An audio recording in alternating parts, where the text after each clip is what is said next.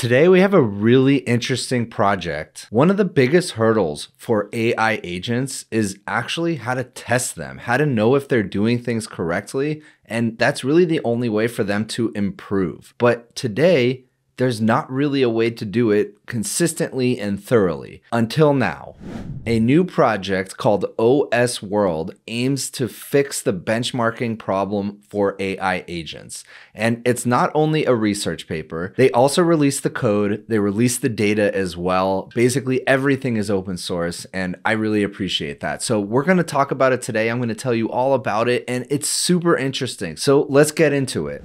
So first, here's the research paper. OS World Benchmarking Multimodal Agents for Open-Ended Tasks in Real Computer Environments. And it's out of the University of Hong Kong, CMU, Salesforce Research, and University of Waterloo. And the project actually comes with a presentation, which I think did a fantastic job of explaining what is going on. So I'll show you that in a minute. But the gist is, to date, we haven't had a great way to benchmark AI agents, to allow them to perform actions in an environment and actually test and get the results of how well they're performing. And that's what OS World aims to fix. It gives agents a robust environment, multiple operating systems, a way to interact with the environment, and a way to actually measure the performance. So first, let's go over the slides because this is such a great presentation. I think it sums it up really well. So this is by Tao Yu out of the University of Hong Kong, just came out a few weeks ago. So the first page shows IKEA furniture assembly, and it's trying to set up an analogy for how humans take instructions and actually execute those instructions. So on the left, we have IKEA assembly instructions, and then on the right, we have the assembled chair. But what happens in between those two things? First, on the left, we have those step-by-step plans, but that's not enough. That's not actually enough. Just having the step-by-step plans is not enough to go assemble a chair. We need grounding. We need to actually know how to take those step-by-step instructions and execute them. And that execution step, which also includes getting feedback and perceiving the world, and in this example, perceiving the different steps of building the chair, are incredibly important for actually executing the task successfully. And here they're calling that the grounding. So now let's look at a digital task. We have computer tasks in a digital world, task instruction. How do I change my Mac desktop background? So we have the macOS environment. We have our control instructions, which is basically just from the help on the Apple website. And then we have the final outcome of macOS with new wallpaper. But again, how do we get from just the instructions to the final executed task? We need grounding. And grounding in this case comes in the form of a mouse and keyboard. Now, it's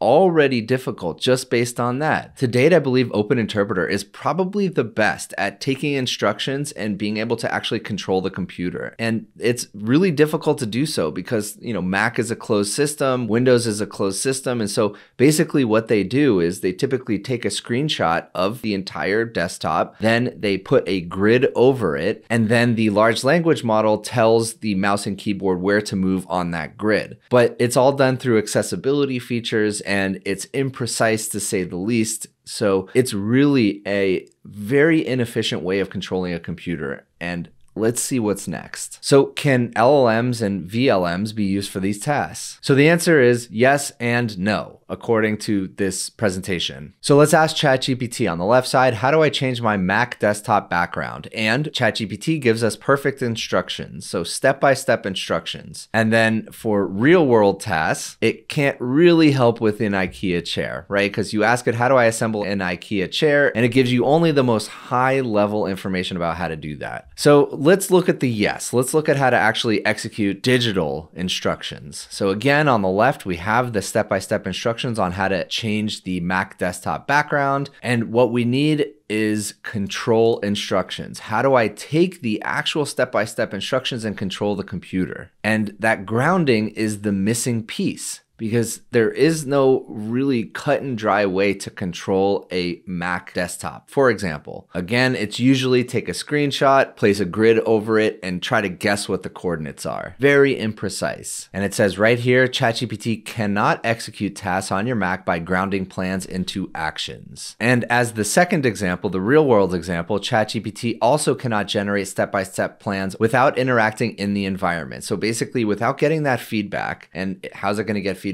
from the real world environment without a lot of sensors, which we don't really have right now, then it's not actually able to go give you really solid instructions for how to do it. Now, before we get to the solution, this presentation talks about what are actual agents. So we have a user over here. The user gives an instruction. The LLM as an agent is able to code actions. It has a bunch of actions it can do, and it's basically able to code it. So here we have SQL, we have API calls, we have web and app control, so actually being able to control the desktop, and even an embodied AI in the form of a robot. So we can actually use large language models to generate code that controls a robot. Then we have the environment, and that is like the macOS or Windows. But we have more than that. We have the data, we have websites, we have apps, we have mobile, desktop, and we have the physical world, all the different environments that we should be able to operate within. Then we need to be able to gather observations and place those back into the large language model, because this is going to be an iterative loop. It needs to plan, it needs to perform, and then it needs to observe and use that information to iterate once again. And then of course we have whatever tools we want to use, Hugging Face, SQL, Python, etc. So here they say, what is an intelligent agent? And I've never actually heard that term before, but let's take a look at what it says. So the definition is an intelligent agent perceives its environment via sensors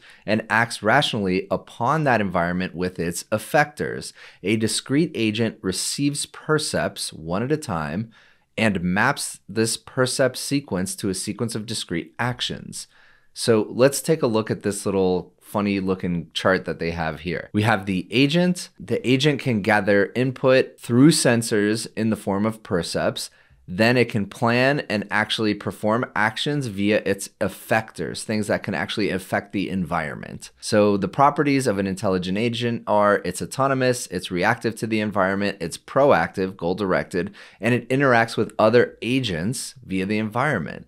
So this is all really cool. And I keep thinking back to Crew AI and AutoGen and other AI agent frameworks, because this feels very akin to that. So let's look at some examples of what this can be. The environment can be a computer, mobile data, or the physical world if you're using an embodied AI agent.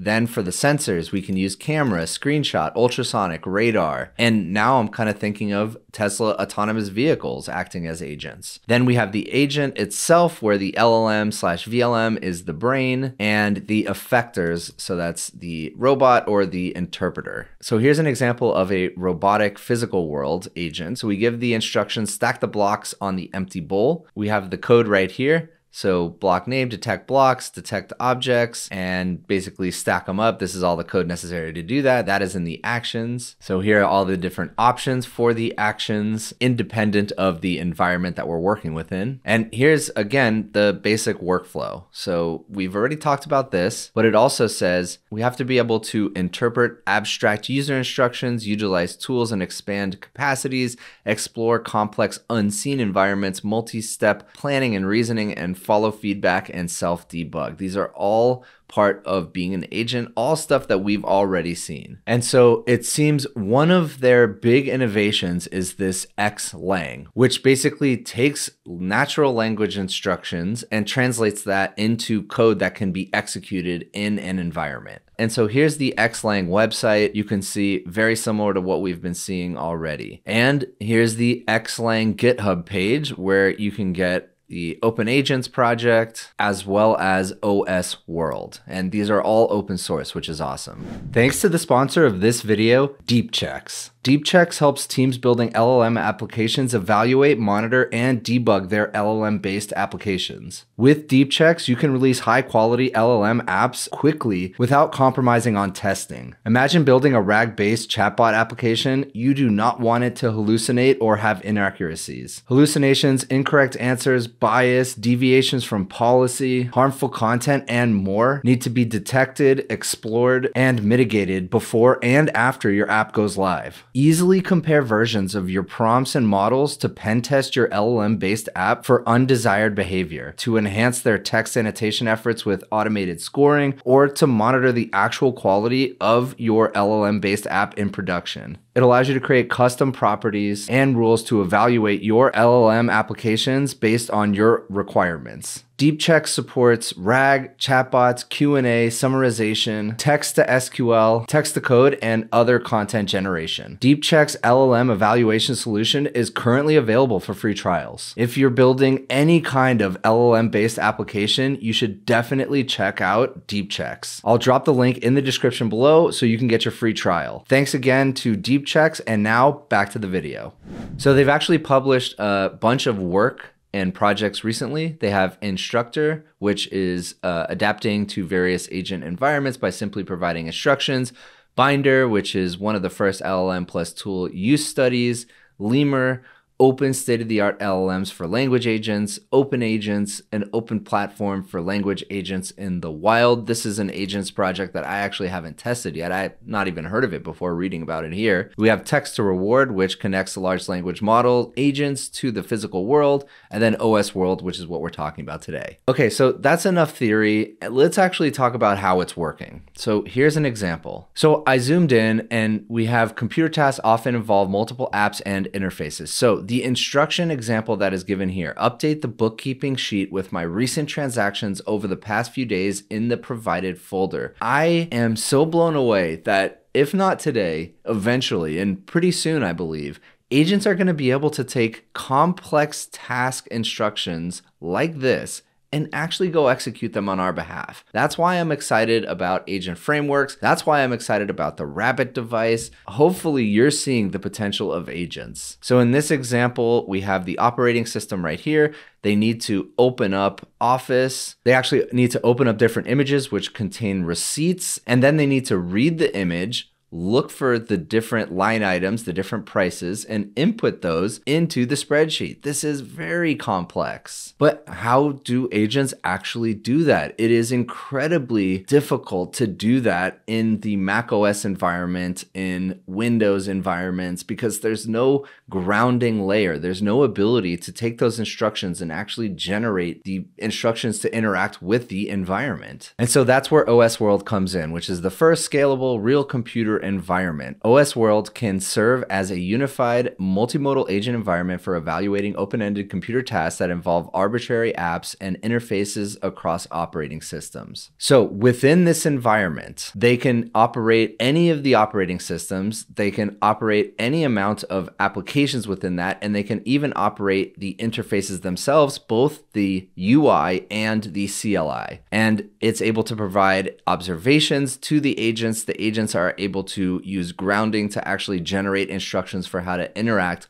with the computer environment. So let's look at what an agent task includes. An autonomous agent task can be formalized as a primarily observable Markov decision process. So we have the state space, so the current desktop environment. We have the observation space, which is the instruction, the screenshot, the ally tree, which I'll show you in a minute. And then we have the action space, what they can actually do, so being able to click. Then we have the transition function and the reward function. So when each task is generated, we have this initial state that's located in this task config. So here's the instructions right here. We have the config, which is the current state. We have the evaluator. So basically, how do we tell if the task is completed or not? We have the result compared to the expected. And then we have the function with different options. So how does it actually get the observations? Well, there's really a few ways that they describe here. We have the set of marks and the accessibility tree. The set of marks is kind of like a grid format. It basically just tells it how to click on different objects within the screen.